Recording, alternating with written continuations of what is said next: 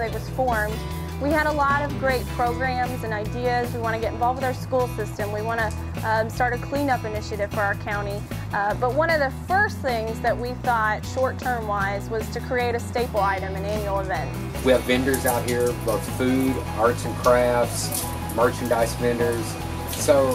And we also have a setup where you can actually come out and demo kayaks and stand-up paddle boards. So we've got a little bit of everything.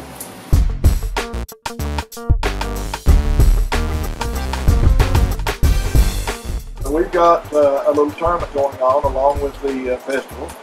A lot of activity. We've got multi-species fishing event, and we're very excited about that. That's one of the first ones we've ever helped do, and very excited. We think that there's a legitimate need for that type of an event, and so this is new to all of us, including Team Kentucky Lake.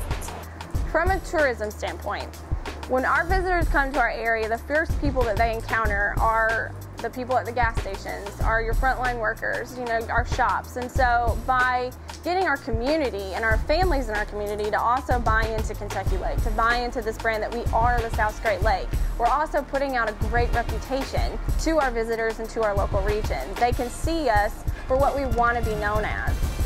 So that's, from a local standpoint, it is important that our families think that Kentucky Lake is just as important as our visitors love Kentucky Lake.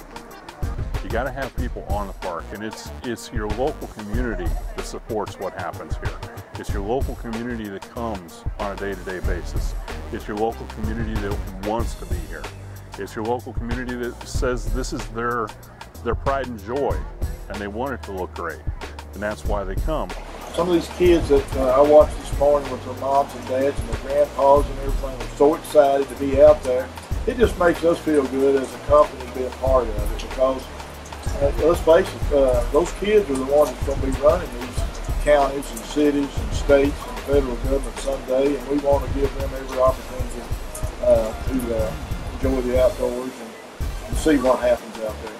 It's one thing to say that we're Kentucky Lake, the South Strait Lake, but until we take ownership of that, it's not going to happen. And the only way to take ownership is to get our volunteers, our citizens, people in our community to actually own it and live and breathe Kentucky Lake, and that's why it's important. That's what we do.